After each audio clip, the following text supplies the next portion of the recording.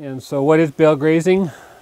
Simply a strategy to winter feed where we're asking the cows to walk to the feed versus us taking the feed to the cows. And so bale grazing pretty much is defined where you're picking a nutrient deficient spot on your farm or your ranch. What I mean by nutrient deficient, I mean an area that may not have adequate fertility, and you want to just move the facility to that area for the subsequent growing season. And so you may choose 1 or 2 spots on your farm or your ranch, and so you'll set up bale grazing sites at 2 or 3 locations to just allow those animals to be out of the dry lot pen. It really is. And so we're really capturing deposition of manure nutrients, in this case nitrogen and phosphorus. So there's various ways of setting up the bale and grids. As you can see, these are on their end. There is other producers that put them on their side. There's also different combinations of feed type, and so we can have straight grass, we might have a grass legume bale, we might have a green feed bale. So those are all options for producers. Some producers too will put up in a line of hay bales, they'll alternate maybe every 5th or 8th bale as a straw bale, just trying to cheapen the cost of their feed. So really, I guess the approach or the objective is to minimize wastage, and so that will depend on the producer. But in my mind, it's all about having the right number of cattle out there, and you'll have to play with that. Maybe having 50 cows at a time, or maybe 100 cows, or maybe 200 cows, and just look at what the residue is and how much is left behind. Some of the information that's been printed based on some of the bale grazing work we've done at Western Beef and with producer cooperators is that what is the grid system, and so from that we're suggesting that bale spacing should be about 40 feet apart, and that would be about 25 bales per acre. And that will differ really depending on what soil zone you're in or what part of the province you're in. Certainly you want to play with that suggestion to see what works best for you on your farm or your operation. So we did talk a little bit about stock densities. So what is the right number of cows to be out there, cows on a unit area? And some of the work that we've done at Western Beef, we've really ramped up that stock density to that 800 to 850 cow days per acre. Why? Because we really want to look at the impact of this extensive system on soil nutrient profile. And so, yes, we found elevated levels of nitrogen and phosphorus. And so from that work, we found that, yes, you have to be aware that there's an awful lot of manure nutrients. Most of the nitrogen is coming from the urine, and a lot of the phosphorus is in the fecal material. That you have to be, plan how that manure deposition is going to impact that grazing site. And I mentioned already today that there's a producer that uses our recommendation of giving those cows 3 to 4 days of bale grazing feed. So restricting them with some type of fencing to concentrate utilization of the feed, not allowing them to wander around the whole grazing site and pick and choose as they want. You're trying to contain them to that 3 or 4 days of feed you've allocated using portable electric fence to contain them. And so we suggest 3 to 4 days. You work that out, whatever that is on a dry matter basis, 30, 35 pounds of something for a moderate sized beef cow. And then what I've seen other producers do is they've fluctuated that on maybe a 1 or 2 day, or maybe going to a 5 or 6 day, depending on their comfort level and on whether they're getting maximum utilization of the feed and less wastage.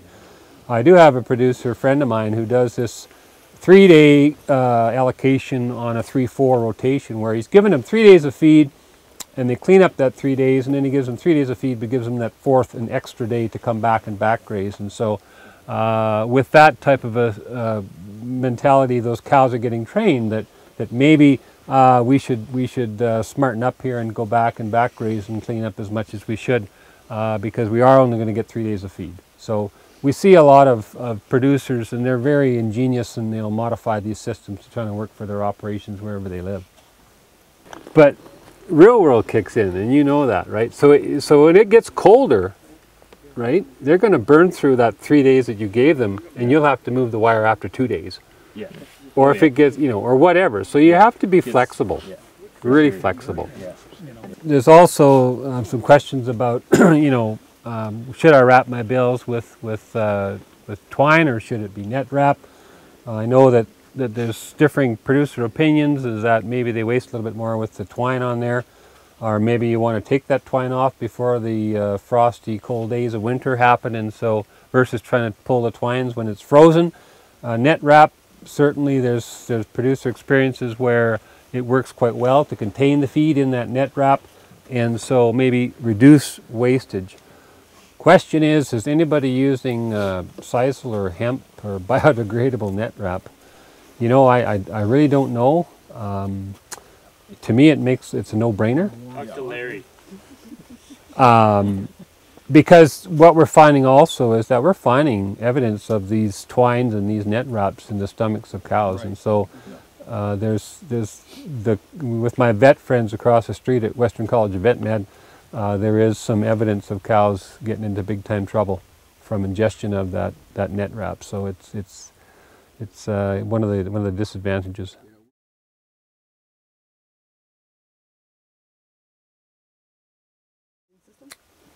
Some of the challenges of setting up a system, I guess what I will say is do your planning in the fall. September is probably the best time to be doing it. I know we're all busy in September. Whether you purchase the feed off the farm or whether you grow the feed off on the farm, both of those, there may be more advantageous to grow the feed in the field, make the round bale, don't even put twine on it, just drop it out of the bale, and then the cows come out and they bale graze right there. So there's some advantages there. I guess we talk about bale grazing, we're saying set up the site and then maybe a month or 2 months or 3 months later come with your cows and actually manage them on the site. And you see all types of differences from that, where producers may only be putting out 2 or 3 days of feed and still starting the tractor, and so that's probably a disadvantage. So I think, you know, some of the disadvantages are you may have too few cows, and so folks I've talked to that don't have a good experience with bale grazing is they've had maybe too few cows and there's too much wastage, and that really is discouraging. And it is a different approach, and it's all about adoption and comfort level for the producer. Maybe an advantage of bale grazing in this area is that we'll get a lot of snow here, like people in Vanderhoof, and what we found is that when the snow gets, you know, about this high or something, we don't have to put electric fence out, because they won't trudge through the snow to get to the next bale until they've kind of cleaned this bale up, and then they'll just kind of go to the next one. And sometimes they'll do like a few in a row like this, and they won't graze in these perfect rows, but it gets used pretty efficiently, which is nice. I think just to really summarize what are the advantages of bale grazing is that you are depositing the nutrients out here on that winter feeding site versus the nitrogen and phosphorus being left in the dry lot pen in the manure pack and it being lost over those successive months. And so there may be less nitrogen and phosphorus in that manure that you're hauling with that equipment out to that cropping land or that hay pasture or whatever. So you're taking advantage of urine being deposited on those wintering sites right away.